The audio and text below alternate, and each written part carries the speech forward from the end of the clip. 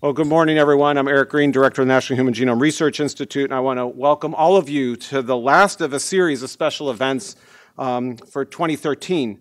With 2013 being a celebratory year for genomics, celebrating the 60th anniversary of the Watson-Crick discovery of the double helical structure of DNA, and also celebrating the 10th anniversary of the completion of the Human Genome Project. And as many of you know, NHGRI had a series of events to commemorate the importance of this year. And included in that were a series of what we called pair seminars or pair talks that have occurred over the last few months, and in addition to a day-long symposium. And this today is the last of those pair talks. But before I introduce the speakers, I do want to point out that while these are all the special events we had here, the other major development in 2013 commemorating this special year is the opening of this exhibition at the National Museum of Natural History that represents a partnership between NHGRI and the Smithsonian Institution. And that exhibition, which is entitled Genome Unlocking Life's Code, will open in mid-June. And I want to invite all of you to please come to it, and all the people that will watch this on video to remind them that it will be at the Smithsonian's National Museum of Natural History for a little over a year, starting in mid-June, and then it will tour North America for 4 years. And it's going to well be worth seeing, so please make sure you take it. If you want to know where it is at the museum, it's in Hall 23 human pairs of chromosomes, easy to remember. Or if you just find your way to the Hope Diamond, the #1 most visited exhibition at the museum, go to the Hope Diamond and take a left, and then it's immediately next to it. It's going to be really easy to remember. In any case, so that's coming up in June. But today, the focus is on our last two speakers in this series, which in many ways, as you will see, I think very much nicely highlight the broad scope of genomics research.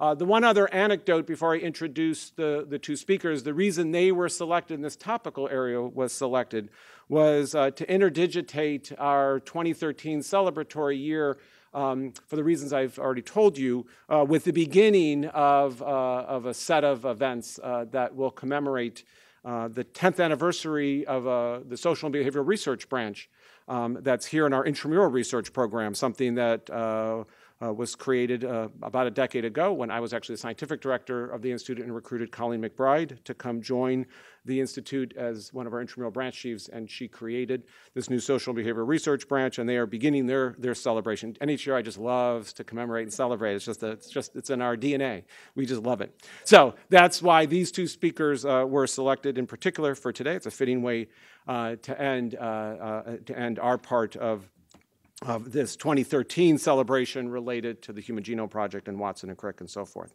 So let me tell you about our two speakers, and the way we've done these is each speaker then will give their presentation, and then we'll have discussion, question, answers to both of them together. So the first speaker is Dr. Carolyn Lerman, who is the Mary W. Calkins Professor in the Department of Psychiatry and the Annenberg Public Policy Center of the University of Pennsylvania. She's also Director of the Center for Interdisciplinary Research on Nicotine Addiction at the University of Pennsylvania. Dr. Lerman also serves as Deputy Director of the Abramson Cancer Center at University of Pennsylvania, and she's a past president of the Society for Research on Nicotine and Tobacco. Dr. Lerman received her PhD in clinical psychology from the University of Southern California, after which she pursued an internship in the clinical medical psychology at Boston Veterans Administration Medical Center. She is an elected member of the Institute of Medicine, and among her numerous other honors, she has received the American Psychological Association Award for Outstanding Contributions to Health Psychology, the American Society for Preventive Oncology Joseph Cullen Award for Tobacco Research, the Alton Alschler Award for Research Relating to Smoking and Health, the American Cancer Society Cancer Control Award, and the William Osler Patient-Oriented Research Award. She's served on the NCI Board of Scientific Advisors and also the NHGRI National Advisory Council for Human Genome Research, and is a current member of the National Institutes on Drug Abuse Advisory Council. Dr. Lerman's research focuses on the genetic and neural substrates of nicotine addiction phenotypes with a focus on smoking cessation and therapeutic response. I'd also point out from an NHGRI perspective that she was involved in one of the first ELSI consortia, Ethical, Legal, Social Implications Research Consortia, dealing with the implications of BRCA1 testing, and was a major voice for the importance of behavioral and social science research in this area. Our second speaker is Dr. Alexandra Shields, and she is the director of the Harvard Massachusetts General Hospital Center on Genomics, Vulnerable Populations and Health Disparities. She's also associate professor of medicine at the Harvard Medical School, associate professor of healthcare policy at Massachusetts General Hospital, and associate faculty in molecular and population genetics at the Broad Institute. Dr. Shields co-directs the Health Disparities Research Program of the Harvard Clinical and Translational Science Center, is an executive committee member of the Dana-Farber Harvard Cancer Center's Reduction of Cancer Risk and Disparities Program, and serves as on advisory boards of several NIH and university-based research initiatives addressing genomics and health disparities. Dr. Shields received her PhD in health policy from Brandeis University, where she was a Pew Health Policy Scholar. She also received her BA and MA in systematic theology from Boston College.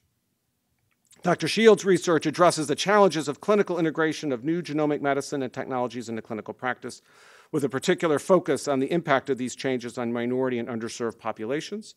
She has conducted several national surveys addressing the preparedness of primary care physicians to incorporate genomic medicine into practice more generally, access to established genetic tests at safety net provider sites, and consumers' willingness to undergo genetic testing. Dr. Shields also studies important ethical aspects of genomics research design, including the use of race constructs in genomics research and the inclusion of environmental measures most important to understanding health disparities in gene-environment interaction studies. So as you can see, we have two stellar speakers to teach us about these important areas to wrap up this series of lectures. So I think we'll start and ask Dr. Lerman to please come to the podium and welcome her. Thank you.